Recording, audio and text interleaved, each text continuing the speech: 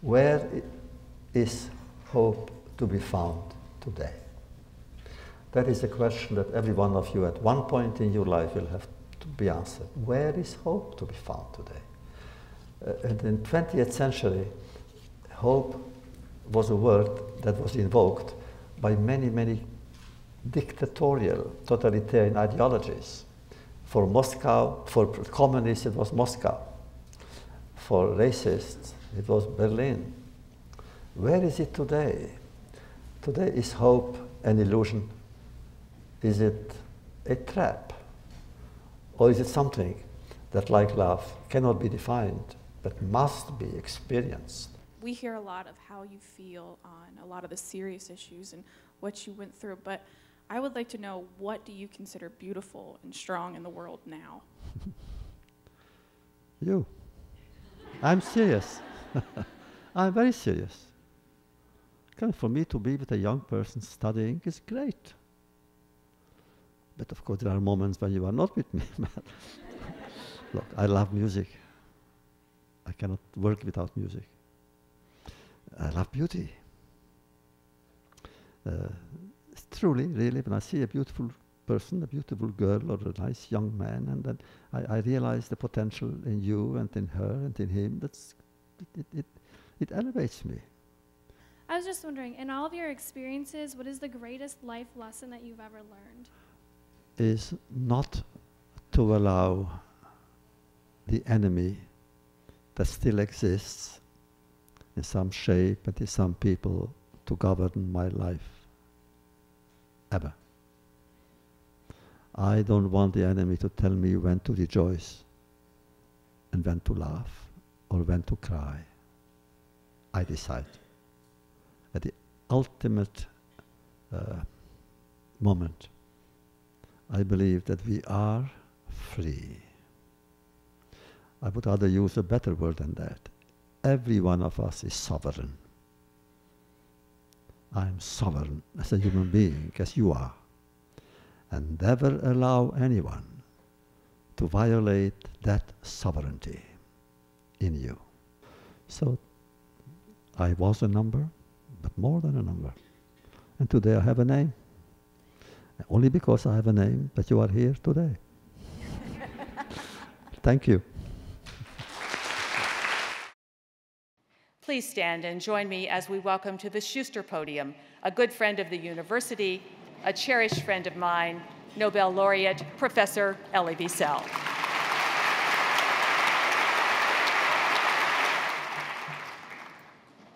A few years ago, I was invited to address the General Assembly of the United Nations.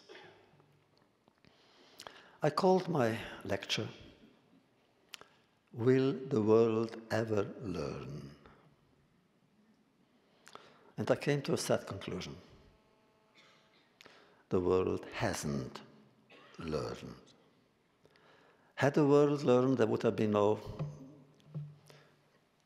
Cambodia with its 2 million deaths, no Srebrenica in Yugoslavia, no Rwanda, no Darfur.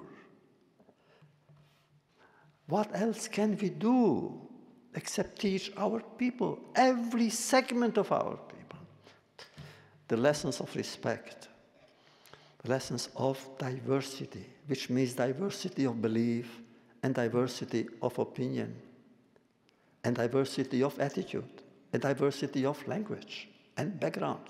We must.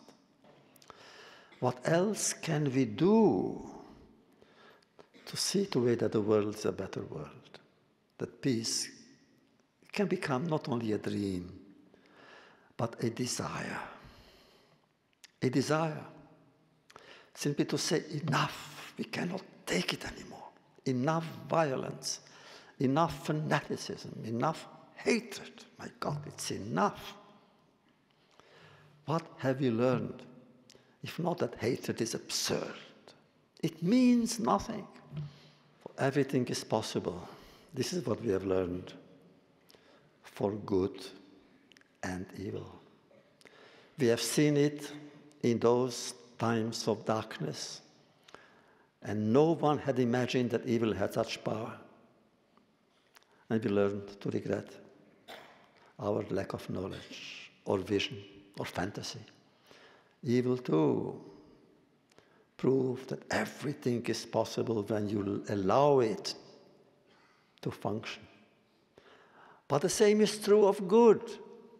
Everything is possible when you choose to fight evil, to create a sense of solidarity between men and women of all origins, of all creeds, all beliefs, all conditions. What do you wish to teach the world, and what is the beauty of teaching? Oh, first of all, look, I live in a world of young people, and the older I get, the younger they get. Which I love. What I try to teach really with my books and my lectures is at least to sensitize them. If I teach, let's say, Sophocles or Shakespeare, it's because I want my students and my readers to be sensitive to their anguish and to their pain. That's all I want, really. I want the student or the reader to be more sensitive, again, to the otherness of the other, to the pain of the other, to the dream of the other, to the joy of the other, but always to know that the other is there. What can we do to honor the memories of those we've lost? Oh, it is really by helping those who are alive live a good, creative, honorable existence.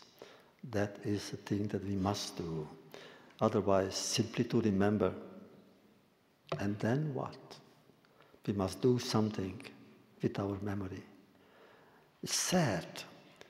We must build on that sadness, not negate it, but build on that sadness so as help others who, when they are in a state of sadness, to know that we are with them always.